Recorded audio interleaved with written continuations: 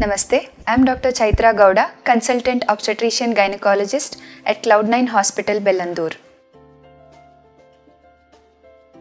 UTI in pregnancy means urinary tract infection, which means infection of the kidneys, ureter, bladder and urethra. Why is women in pregnancy more predisposed to urinary infections? Firstly, there are certain hormonal changes in pregnancy which causes relaxation in the urinary tract and also in the blood vessels. And this causes Vesico-uretric reflex. Vesico-uretric reflex means from the bladder, the urine has a tendency to go up to the ureter and the kidneys. This acts as a nidus for infection spread. Secondly, women in pregnancy have a tendency that the urine might contain more amount of proteins and sugars and hormones compared to normal women, and this acts as a nidus for infection.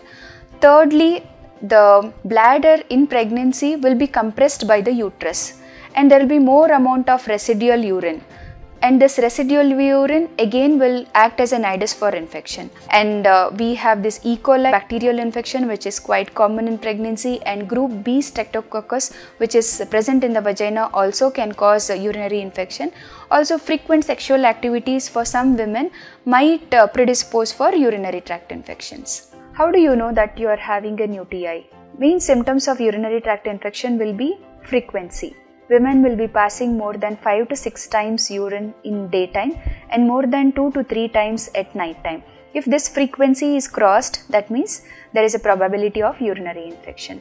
Also, burning sensation each time when the women goes for peeing is a symptom, and also sometimes there might be a bloody maturation. And what can it cause to the pregnancy? That means complications of urinary tract infection in pregnancy. See, urinary tract infections can lead to preterm labor because the infection itself can lead to increasing the chemicals which can initiate uterine contractions, anemia. Over a long period of time, if the UTI is persisting, then it can cause low birth weight, sometimes severe infection like respiratory distress syndrome also in the baby, and anemia-ended complications will be more in pregnancy. How do we prevent urinary tract infection? We have to increase our water intake. Drink at least 8 glasses of water per day and do not stagnate urine for longer time. If you are feeling like going for peeing, you should go at that time and urinate. And also, when you are using toilet paper, always the wiping should be from front to back and it should never be from back to front.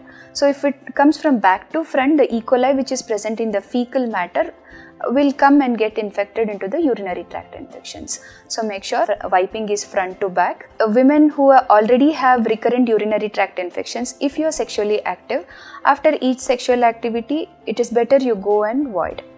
So these are the preventive factors. Coming to the treatment aspect. So when you have these symptoms and when you come for doctor, we will do a urine examination.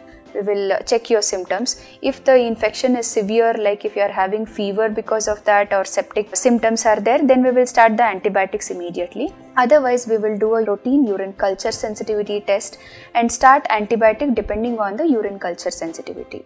So once you complete your urine infection treatment for 2 weeks time, you have to repeat a urine culture after 2 weeks so that we make sure that it is cleared and it is not persistent.